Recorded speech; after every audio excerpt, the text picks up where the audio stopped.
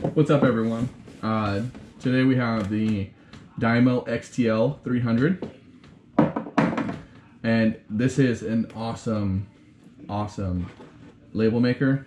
It's designed for more on-the-job use for electricians, low voltage, stuff like that. It's a great product. It's more for out in the field, but let's get into it. I especially like how you can preload templates.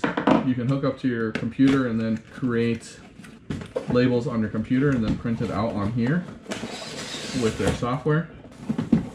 You can also print all different sizes. So we've got our all-purpose vinyl. This is great for punch panels, circuit breakers, stuff like that. You got your lanyard right here. You got your computer cable. You got your charger, your battery.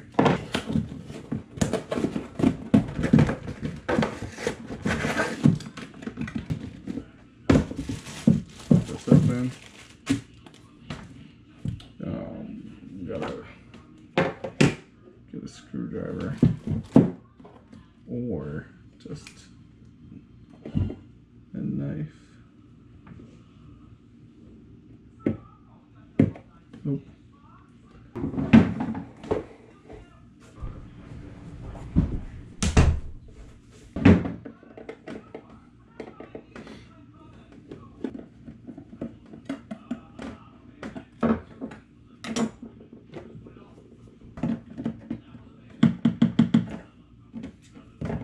Okay, so put this with the sticker facing out. Contacts on the bottom. Wow. Wow, that's nice.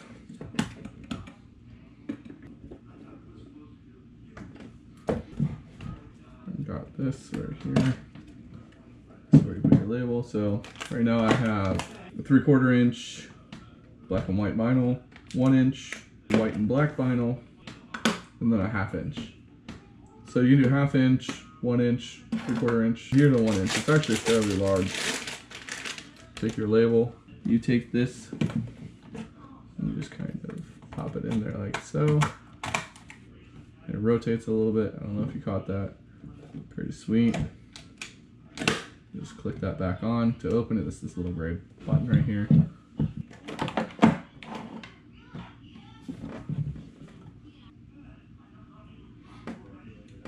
Looks like it has a 3-year limited warranty, which is nice. Designed for wires and cables like fiber, Cat 5, Cat 6, coax, patch panels, asset tracking, so you can put it on your tools. You can do barcode, you can do actual barcode. You can do facilities notifications for outlets you can label. You can do black on white, black on yellow, black on orange. And on here, you can select just a quick one, general, flag, cable wrap, which I often use, patch panel, which is really nice, distribution panel, terminal block, 110 block, vertical breaker, horizontal breaker, materials management, asset tracking, laminated cable wrap. That one's cool. It's see-through. And then heat shrink tube. That's crazy. I want to try this one out. Materials management. Oh, that's cool. It comes with a bunch of templates. Manufacturing date, calibration, inspected, pass, fail, maintenance accepted. You can add more templates, connect the label maker to your computer, and transfer templates using file management. Oh, I like the do not use one. You can change it too. So then you can put like your name here. We gotta put it in caps.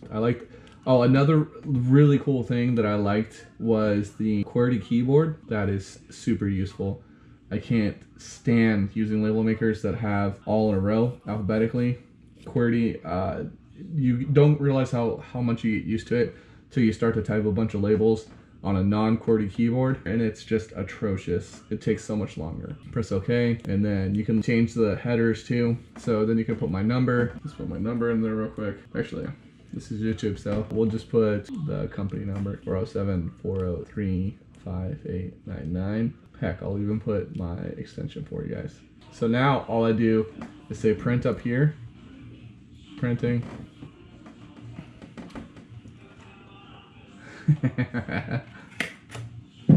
And now we have a do not use label.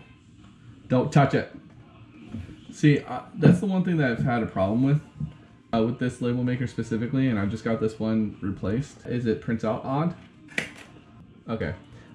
This is what I was doing all the time, but I just reprinted it again and it actually printed out right. That looks that looks amazing. Dude, oh, that's great. Guys, where can we put this? Do not use this. Yeah? I'll put it on like my phone. Really? You sure? I can make a different one for you.